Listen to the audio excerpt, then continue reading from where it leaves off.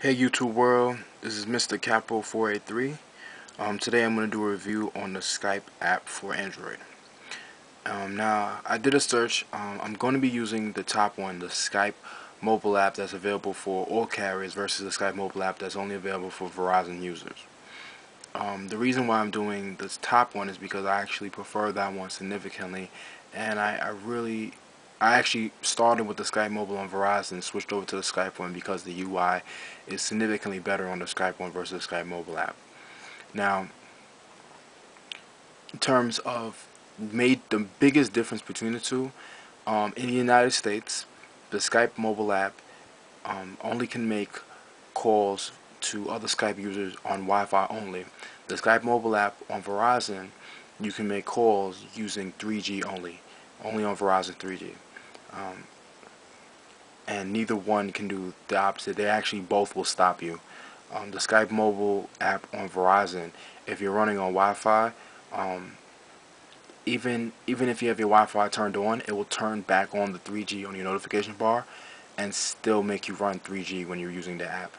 And the Skype mobile app, if you try to dial and you're on 3G, it'll give you a pop-up telling you that it's only available to make calls on Wi-Fi in the United States. Anyway, let's get into the app.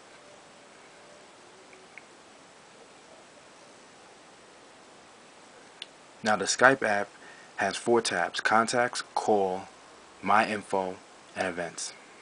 On the Contacts, you have the option to, you click in menu, in groups, you can group it between all contacts, online contacts, Skype contacts, save phone numbers, recently contact, and block contacts. Just to show you guys how the contacts look, I'll show you on my block one. You're going to get a picture, you're going to get their status in terms of if they're online, they're away, don't want to be contacted, things like that, as well as their Skype screen name or their name if they have one listed. The call is a simple dial pad that you can simply just dial, and when you dial, it actually is going to show the flag for whatever country based on the area code and the international code that you're using, which is a nice bonus feature. My Info tells you, puts your screen name or your name, your status, and then through here you can click and you can change your online statuses here and actually see sign off. This is actually one of the only 2 options of how to sign off from Skype. This is one and menu is the other on this tab only. And then finally, you can edit your profile, you can buy Skype credit, you can set up an online number, and you can do call forwarding. And then the last tab is the event. Now the event tab, first of all, has a notification telling you how much Skype credit you have, and also on the Skype events, it tells you if you have a missed call, if you're currently instant messaging somebody, it'll show up under the Skype events. Now my complaints with the app is the following. First, the very small complaint. If you go into all contacts on the desktop, if you do that, you can set it up so that all your online users are on the top of this list, and then the bottom of the list is all offline.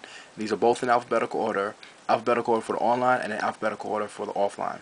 However, if you do all contacts, it just literally lists all of them together in alphabetical order, and you have to search and find who's online and who's offline.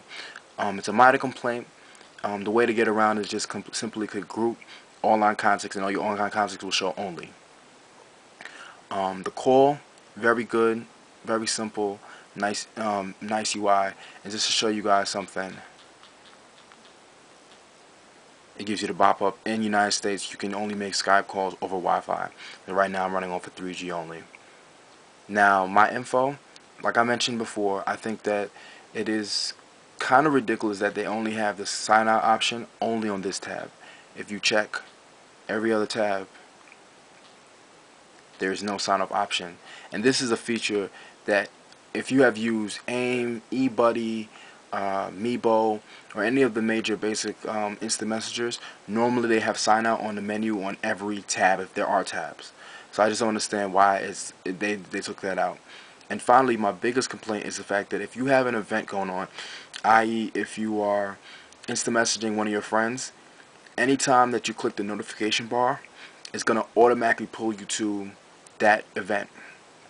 And even if you guys stop instant message each other, or if you close out the conversation, it's still going to take you back to that conversation. The plus side, besides the fact that this UI is significantly better than the Skype on Verizon app in terms of actually shows you pictures. The Skype on Verizon app doesn't show you pictures, and it actually gives you the option of editing your profile significantly versus the Skype on Verizon app, which doesn't even give you a My Info tab. I think that is very clean.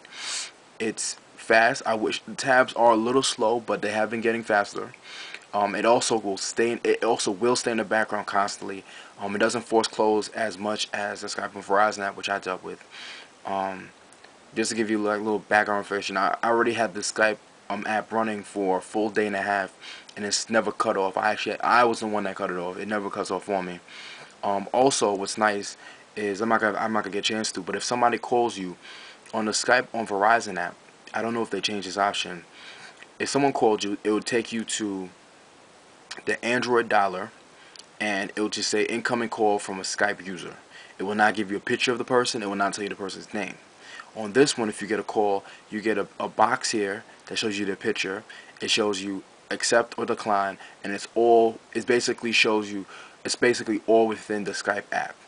So when I see somebody calling, I know who the person's calling based on the picture and the name, and I can accept or decline. It's not going through Android. It's not wishy-washy experience. I would recommend this app for any person who is a Skype user. I would recommend this app I have the Motorola Droid on Verizon. I would recommend that you use this one over the one that they pre-install on a lot of these Verizon devices. I would even recommend going as far as rooting your phone, taking Titan back up, and removing that Skype on Verizon, because I know that you can't take it off if you're not rooted. I think this app is significantly better.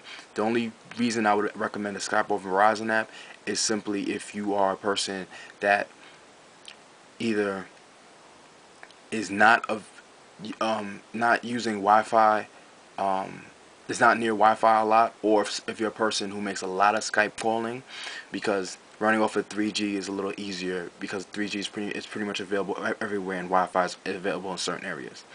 But if you're a person that, you know, if you're near Wi-Fi normal time, either at your workplace, at the train station, at your house, airports, I definitely recommend this app over the Skype on Verizon app. Anyway, this is Mr. Capo 483 signing off. I hope you enjoyed my review. Peace out.